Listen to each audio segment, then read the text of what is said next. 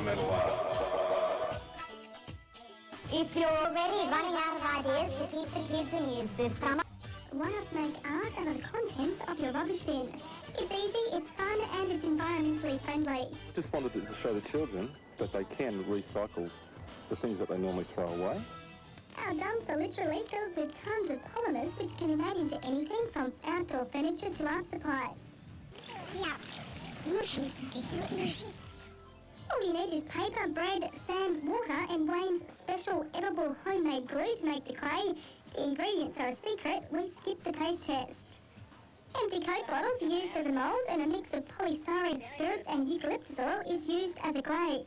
The end product only limited by your imagination. I think a school could benefit from this. How much paper and biros and rulers and you name it, how much plastic objects do they throw away every day in the bin?